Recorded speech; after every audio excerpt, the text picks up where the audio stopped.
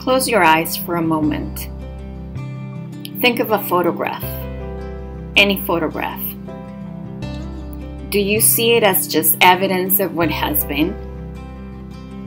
The book Camera Lucida by Roland Barthes made me think about how I see and experience photographs.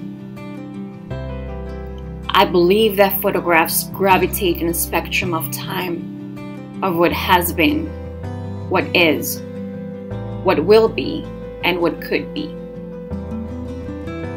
Photos live in endless cycles of life, from the moment they're imagined in the photographer's mind to the infinity.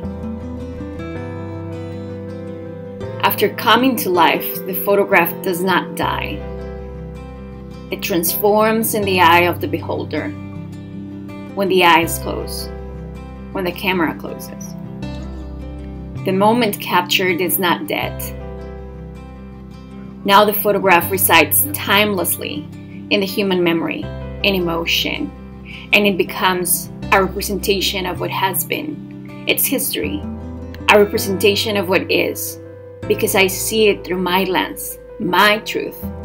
The photograph exists in the now, a representation of what will be.